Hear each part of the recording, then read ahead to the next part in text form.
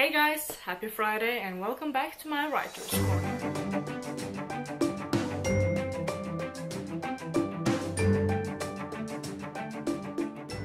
Today I thought I would talk to you guys about outlining. Now, what is outlining and why do we need it? Outlining is when you plan your book ahead of time. Now, many writers may think that they don't need it, that I have the ideas down, I just need to sit down and write it and it will all work out on its own. I myself actually thought that for quite some time, and then I realized that it doesn't work like that. My stories became jumbled and messy, and I didn't foreshadow what was supposed to happen, so when things happened it just seemed like I thought of it right then and there and thought it would be a good idea, and that does not make for a good novel. So how do you outline?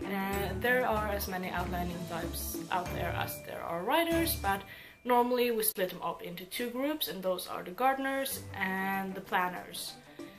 The planners are people that have a red thread all the way through the novel. They sit down and plan a novel ahead of time, they make the universe whole, they know exactly what their characters are going to say when they need to say it. Everything is planned out, there's no room for anything, really. And then you have the gardeners that are more like we sit down and we do write and just discover the world as we go. I think Brandon Sanderson.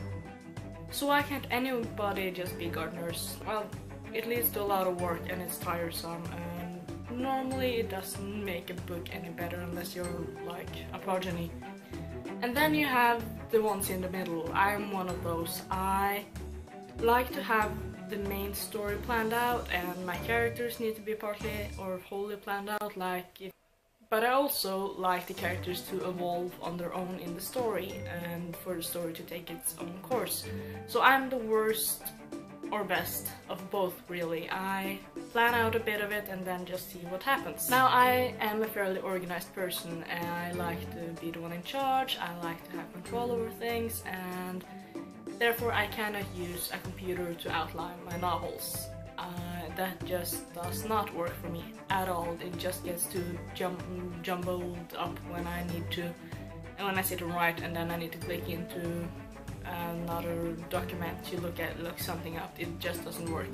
So I'm a big fan of the good old notepad.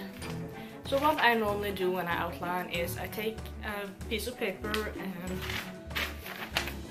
I cut it up into 3 parts and write the title of the book on the top. This is the first outline I did for the book Ayarit that is published already.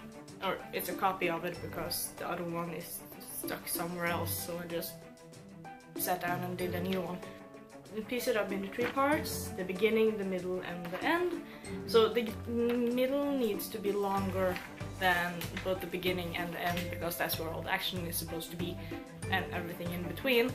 But yeah, so what I've done here is that in the beginning I've written down what's supposed to happen in the beginning.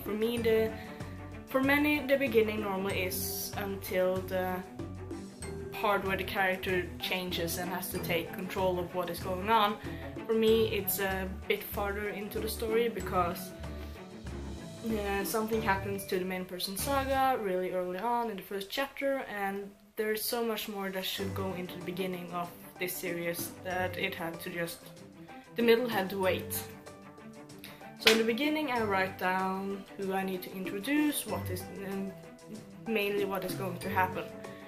And then the changing points happens and the middle happens, and that is everything until the ending starts. And that is up to you as the writer to know when it's going to be the ending starting or the middle starting or stuff like that. It's just a feeling, for my case at least.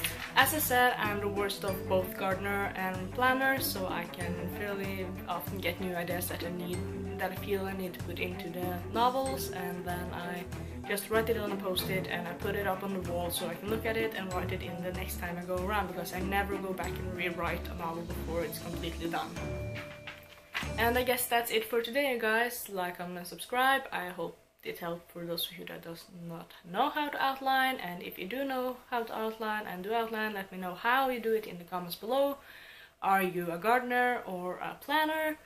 And yeah, I'll see you guys later. Bye!